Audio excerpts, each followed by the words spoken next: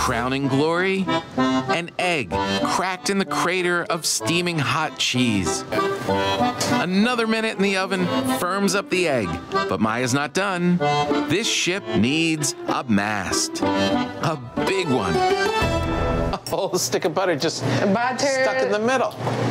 All right, when our next guest isn't doing stand-up comedy, we are told that he is probably eating, thinking about, or making bread. That is why his new show on the Food Network is called Baked.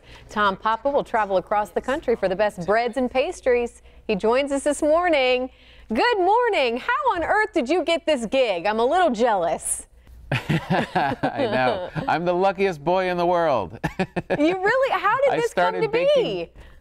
I started baking bread, and it became a passion of mine. And I started making sourdough bread with my family. And when I would travel around the country, I started visiting bakeries just to learn more and see what kind of ingredients they were using and talk to them and try and get better at what I was making.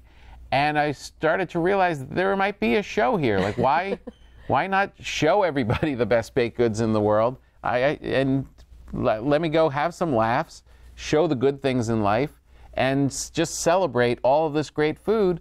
And we made it into a show. Sold. I'm tuning in. I love it. You know, it's funny, when I think comedians and I think food, one of the first people that comes to mind is Jim Gaffigan.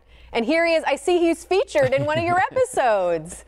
Yeah, he's in the first episode in New York. We were in a donut shop. If you're in New York and you go to a donut shop, there's a 90% chance Jim Gaffigan will be in there. Have you guys been friends for a while, or how'd you get him on board? Yeah, we both we started comedy at the same time in New York, and we've been friends for years. And when he heard that I was doing this show about baked goods, and I said, I called him and I wanted to invite him to do the show. I said, Jim, I'm doing a show about baked goods. He goes, I'm in. I'm not surprised.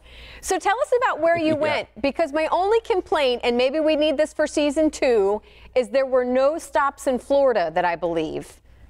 No, you're right. That's definitely... That's a problem. Yeah, it's a real problem. You're right. We're going to have to do a second season just so we can take care of it. Okay. Yeah. No. There's a lot of great stuff happening down there. We just shot the first 8 episodes.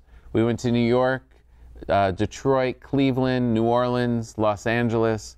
We hit a lot of great spots. Boston. But yeah, we're coming to Florida. Okay. Season 2. I have a foodie question for you before we let you go. If it was your last meal, what would you pick? Oh, my last meal. It has to have bread. Yeah, I would assume so. It absolutely needs bread. Okay. What kind of bread? Absolutely needs bread. I would say, if we're going with the full meal, it's my last meal, it's got to be Italian. Okay. I love Italian So are we food. thinking pizza? So I would say I would just have a little starter pizza. I would move into some lasagna, and I would have wonderful baguettes. That sounds perfect. And a cannoli at the end. All right.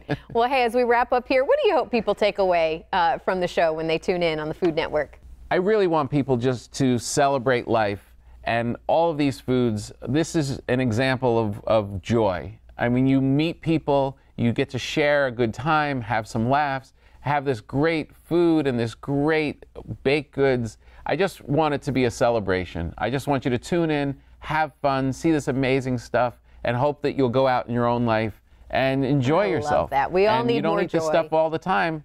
All right. Yeah, celebrate life. Tom, thank you so much. You enjoy, and we'll see you for season 2 right here in Florida. Thank you so much. Okay.